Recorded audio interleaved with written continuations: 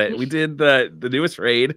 I gotta say, I thought it was pretty fun. It wasn't the longest raid. What did you guys think about that? Is they went out of their way to say this isn't a raid lair. What did you guys think of that? Because to me, it felt about the length of a raid lair. I think they don't want to classify it as a raid lair because it's a new location, right? So that they can't really call it a raid lair. Okay, interesting. But yeah, I think since they were so upfront of like, hey, don't expect like the longest raid, which was nice because you kind of just jumping in, you're like, okay, this isn't going to be as long as the Last Wish, which was nice. But I kind of like the length of it because I think it's a quick like 6-man activity that you can jump in, depending on obviously how high you are in light, and kind of like get through it kind of fast, just like a really fast, fun activity. Yeah, yeah, it's not like Last Wish where you really got to commit an hour or more, depending on the raid. Can you guys set the picture for maybe someone like myself who hasn't had a chance to play it, right? Well, why don't we talk about the encounters a little bit? Yeah, we can go through the raid and we'll talk please about each section of it. Explain it to me and paint me a picture. So you land in the raid for the first time, and you're in the city. You're in the last city. You're kind of like, oh, cool. You've got the streets of the city that you can ride your Sparrow around. You've also got the rooftops of the city where you can jump around. And there is a map that you can unlock by killing a certain guy and dunking a ball kind of toward the middle of the map. More balls. More balls. It is the season of balls. Yeah. More the decade, really. The decade of balls when it comes to Destiny. Decade of balls. Yeah. And from there, you basically are presented with a map that tells you kind of where to kill enemies and where to deposit their balls. In the city. Giant city. In the city. So is this like a cityscape similar to like the episodes? We've played a couple missions in the last city, right? Yeah. At the beginning of Destiny 2 and similar feel. Similar scope. It doesn't have like kind of the bombed out look of some of the areas that we saw. It's like a city. Yeah, it feels like easily if you don't know. It feels fairly clean, and the streets are well defined, and it like feels like a few city blocks. Yeah. So I'm sure you guys were doing the. It feels kind of cyberpunk in a way, like dystopian cyberpunk. A little bit. Okay. Yeah. Cool. Lots of neon signs everywhere. So you guys were going for alleyways. You guys were going for worlds first, so I'm sure you figured it out. You know, you were the first to figure out the puzzle and get through to the next. Oh, I'm sure we were. Absolutely. I'm sure we were. Was it difficult to figure out on your first run? I don't feel like that one was very difficult to figure out. I don't think many parts of the raid were necessarily difficult to figure out. I think what was really interesting about the first part is like, whoa, where there's just a big city and you kind of don't know where to go, and it's very easy to get lost. So I think that was the biggest thing when you first. There's a lot of like just scale to it. I think this is one of the first encounters. Like actually, a lot of areas of this raid are some of the first areas where we've ever had a ton of 3D space to play with. A lot of things. You know, you have like 1 or 2 levels. This, like, you have to jump up on top of skyscrapers. You go down into low sewer drainage, areas. There's Sparrows are a viable option for getting around. There's just a ton of movement in this raid, which just the fact that Sparrows were so prominently featured throughout the raid, I thought was really refreshing. Like every part. So you can always load up your Sparrow. Yeah. I'm sorry. What was that? Sorry. I just said like every part you basically are using your Sparrow. Like aside from like 1 or 2 traversal areas, you're basically every encounter you can use your Sparrow. Yep. And was there one like they tweeted out that you're gonna want to Bungie tweeted out that somebody at Bungie that you're gonna want a specific, you're gonna want a Sparrow with certain characteristics. Did you guys find that you like a Sparrow from this raid when you get shot? Or like instant spawn Sparrows are definitely important. Like a Sparrow. So what kind of Sparrows should I look for to get ready? Instant spawn.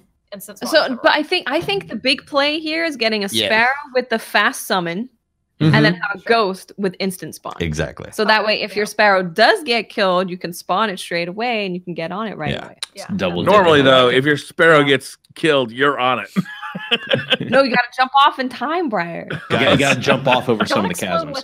What you could also do you gotta get is just pull the raid exotic Sparrow out of the chest the second time, and then you're good to go. All right. So if you get that, it just follow. Do what I do. Okay. Just get the drop. Okay. All right. Just get the drop. You get it. Get the exotic Sparrow. Get the exotic Sparrow, and then you're good. You just got like it. that. Yeah. Nice. And what does the exotic sparrow give to you? What does it look like? Describe it for me. It looks cool, for one. And it gives the ability, it says it's got more durability, but like specifically it says that enemies are more likely to avoid shooting you when you're on that sparrow. Oh. Yeah. Which can definitely help. That's a nice perk. It is a nice perk. That is a nice perk. You still What's get the lore you still get behind blown that? up. I mean, how is that possible? Like, explain that perk for me. Okay, I got you. So there's a frequency inside the engine that the enemies just don't like. So when you're humming the engine, they get all it's a type of thing, you know. So like when you're on the sparrow making that noise, they just naturally say, "Don't shoot that one" because it's making that frequency. So God, there you go. This is Tefty's Lore Minute. Subscribe to me on YouTube for more lore facts. I got them all. So once you do that, you open up the map. Yeah. Once you do that, you open basically like the underground. So where the Fallen have been tunneling under the city to get into the Black Armory, and you start following their tunnels, and you very quickly kind of run into a situation where you're being chased on your Sparrow by this gigantic servitor that is also on fire. Like tell me it's a ball. Tell me it's a ball. It's a ball. A flaming ball. 4 balls. Yes. Indiana Jones. Your entire fire Jones team. Your entire fire team is now racing down this corridor that, of course, has all sorts of obstacles in it, and being chased. And it's really an exhilarating moment. Like, it's a ton of fun. Yeah. And frustrating if you suck at Sparrow. SRL tribute. Yes. Very frustrating. I'm the worst. Pro tip, plug in a controller if you're on PC, because Sparrows perform way better with a controller than they do with mouse and keyboard. Or get good with mouse and keyboard like I did. Yeah. Now I can get past Patrick's idea sounds a lot easier. I have an unpopular opinion, and although I play Destiny 2 on mouse and keyboard, and I play Fortnite every other game mouse and keyboard, I play Destiny 2 with the controller all the time. Because I feel like Destiny just plays really good on the controller. I will say, like, if you're mainly playing PvP, I would say go mouse and keyboard, but there's something about the controller that just feels good with Destiny. Feels nice. Destiny does feel really good with the controller, just straight up. It was created for a controller, right? So now I definitely feel like plugging my Scuf controller in, use code DCP, to play Destiny really heightens that level for me. The mappable buttons, and just brings your level to a whole nother #ad. Yeah, really helps bring your Sparrow gameplay to another level. Yeah, where you you'll be. So I feel like when I put the long sticks on it, it helps it bounce off of the wall after I toss it there. It helps protect the plastic. Yeah, something like that. Yeah, exactly. And those paddles really help it fly across the room. Yeah. The controller or this? Okay. Anyway. Yes. So after you escape this servitor, you have to do. I think the community also has named it something. Have you guys heard this? No. What is it called? Every raid team has got to have its own name. The hemorrhoid. The hemorrhoid's chasing. And so I've heard there's been in chat. There's a lot of people have been talking about that. I feel like that's you, Tefty. That's your chat. No. I mean, my raid team called it like the night after Taco Bell or something like that. Yes. So oh no. Yes. It makes its round. I can see where that comes from. Running for the border right there. Yeah. Mm-hmm. There is gonna be a lot of imagery happening right now for me. Thank you. I don't know. I like the name Barney. So a burning ball coming out of Barney the burning ball. Barney the burning ball. The alliteration. That's got a ring to it. I like it. I like the wholesomeness from Watts' suggestion. Barney the burning ball. Okay. So you make it to the other side. From Harold the hemorrhoid. Harold? So Harold the hemorrhoids. Then there's a little bit of kind of jumping around trying to get to the next encounter. And you're presented with a huge arena with several tall buildings, like 3 or 4 story buildings, in kind of like a sandy lot, like really big arena though, which is very sparrowable. Again, you've got sparrows, and you've got the last 2 encounters of the raid in that big arena. The first one is trying to activate this kind of tank in the middle, or to destroy the guard around it. In which case, you send people up downstairs to collect 2 matching balls. More balls? Yeah, more balls. It is a season of the balls, or it's or the decade of the balls. triangles, or squares. Yep. And they are locked down there by these like electrical doors that are controlled by a servitor spawn. So the people upstairs can turn that door on and off by killing the servitor that spawns upstairs. The people downstairs are grabbing those balls and using them. Once they get two matching items, they can bring them back upstairs and spawn in tanks to damage the kind of center area boss. Yep. Is the center area boss? I think so. Yeah. I get it. A little different. You don't actually get a ball in this one. In this particular case, you get a buff. And so when you actually melee the panels, it'll show a circle, pyramid, or a box. And then you have to melee the two things twice, corresponding to go upstairs and spawn a tank. Does it matter which shape it's there? You got to get two of the same shape. Yeah, only the second time. Or first time you can just melee. Or you can just get one. So it doesn't really matter. You just get one. Did it not matter to spawn But you a tank? can't spawn a tank with one. No, you can't. But if you go back again, you can get another. Okay. So, Wait, what? That was unhelpful. so you leave guys just taking a break, and you go back in and get a second one to get a tank. I'm confused. Yeah, what? Yeah, that's what we did first time through. So not only do you have sparrows in this raid, but you've got tanks, and there is actually you can spawn a tank in the first part of the raid as well. Oh, right. But I mean, it's the first time we've really had vehicles in a raid, and it really freshens up the whole experience. Like having these huge like cityscape areas to fight in and to sparrow around in a raid really changes the feel of the raid, right? Mm-hmm. Instead of having these like real tight corridors, almost Halo style, where it feels like you're just going from one encounter to another. Like you've got these like broad, huge areas, and it really changes things, the feel of it up a lot. Yeah. How'd you guys feel with your light level at that point? Let me tell you, those vandals hurt real bad. What was your Snipers? I was soft. What was everybody's light level going in? I was 624 when I went in. I was 619 when I went in. So I didn't go for worlds first. That's like a common thing with me, is that I never ever go for worlds first, just because I don't like the pressure. I don't like the competition. Like I just like sitting back like later that night and be like, listen, if we mess up, if we don't get it, like I need no pressure. I like no pressure situations. Plus, it's super early, right? Yeah, that's yeah. 9 a.m.'s rough. So what was your light level, Lauren? So I think mine when I first went in was 628, I want to say. Oh, that's pretty good. That's pretty good, yeah. Okay, good. I ended up being about 632 or so for me. 632, somewhere around there. Because I was grinding. Yeah, you're efficient at grinding. Somewhat, yeah. I was pretty efficient. I just started really low. So I could have made other characters and grinded them out because I only have a hunter on PC. But instead, I just relied on my RNG. And luckily, it was nice to me. God tier RNG. It's really good for one character. It was really good. My first character ended at like 613. My second was at 618. So I got like +5 after everything. I was like, oh no, this is gonna be bad. And then fortunately, my third character had okay-ish RNG, and I ended at 629, I think. My warlock, I felt like I got hooked up on my warlock, which is the third character I grinded, but he literally went 60 levels in the period of like 48 hours. Well, I was going to enter into the raid, but I was 608, so I figured it would best be wait till later. Although there's no minimum light level, so you could. Get carried. Really, really bad.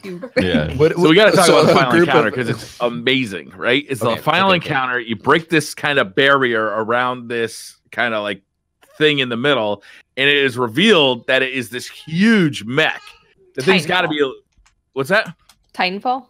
Titanfall. It looks like a Titanfall mech, right? It looks like one of the Atlas mechs. It's huge, and you proceed with this boss fight that is. It's kind of crazy because you've got people zipping around who've got to, again, get tanks. And you've also got a map telling the people where to go to get the balls to deposit into the tank vendor machine. The more balls. vending machine for the tank. These are balls, yeah. These are, you are picking up balls from the very annoying fallen dude. Yeah, and taking it to a tank spot. You've got snipers everywhere, and you got this huge mech just kind of lurching around and shooting all sorts of cool stuff at you. And there's a damage phase, and the damage phase is some interesting stuff to it, where you got to stand kind of next to somebody who's got a similar buff as you've got. Otherwise, you could actually hurt each other. It's a really interesting fight. Yeah. Wow. So it feels like they really are putting a twist on a lot of Destiny cooperative supers, like the Warlock Solar and the Titan. They're designed to work in combination with each other in proximity. So does that mean that you had to separate? Yes. No. Like I don't know what went into like designing this fight, but this from like the playing side, it's like, normally we want to get together, we want to group up, we want to shoot stuff, and then now it's like you were gonna die if we do that. Okay, so we gotta spread out a little bit. Like you can still use that stuff to buff you and to help you out, but it's gonna have less dramatic effect because it's not the 6 of you just standing in one spot shooting one enemy. It's like you do a damage phase and you kind of have 3 groups of 2, but halfway through the damage phase, you have to like kind of swap who your partner is. So like go to it because you do more damage if you're with your buddy who has the same buff as you do. Yeah. So, but you actually take damage if you're by somebody who's got like a different buff than you do. So it really means that you got to kind of play like almost like a musical chairs during the damage phase. Yeah. Yeah. And I don't know, like I've heard different feelings on this. Yeah. I thought it was really fun mechanic because it kept you on your toes. Some people really don't like it. Some people, just want to just.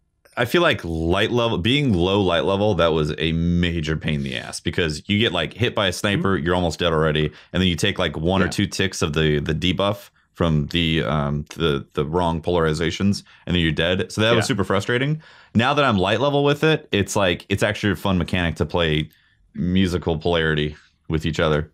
I agree. Yeah. It's a nice way to buff your damage, right? Because if you have no warlocks, you don't have a well, and you're not using melting point and all that stuff, you have a way to buff your damage, and it adds a significant amount of damage to what you're doing. Yep. Wait. So the size of this boss, I'm picturing like mech warrior. Oh, it's huge. It's huge. Right? So can you like knee him with a?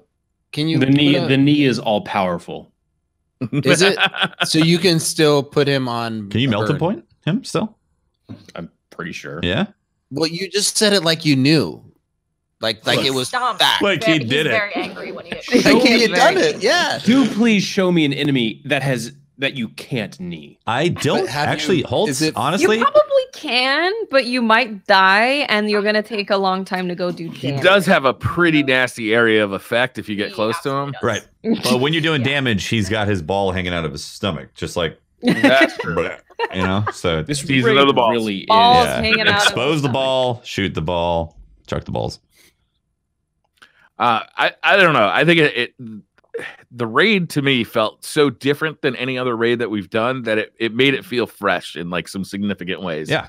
I've always wanted like a chase scene in a raid, and I thought we got it here, and it felt really fun to me. I thought that the cityscape, both at the beginning and the end, just created an arena that we've never fought in before. It's almost like doing a raid in a patrol, like it felt that big at times. It was fun. Yeah. I think my favorite thing about it, it's cool that it was in the city. It's cool that you get on sparrows. It's cool that the pacing is very different from the other raids in Destiny 2. But my favorite thing for sure is that mech. And for the first couple hours, I was like, this is amazing. And then the light level frustrations were kicking in, and I was getting annoyed at it. And I was like, this has only happened day 1, getting super annoyed at the boss. And now that we've done it a few times and smoked through it, it's a really cool raid encounter. It's easily one of my favorites. I'm most happy when there's no jumping puzzles. I suck at jumping, so the fact that there was no jumping puzzles, I was like, thank you. Finally a break from jumping puzzles. Is a sparrow As a puzzle. day 1 warlock, I strongly agree.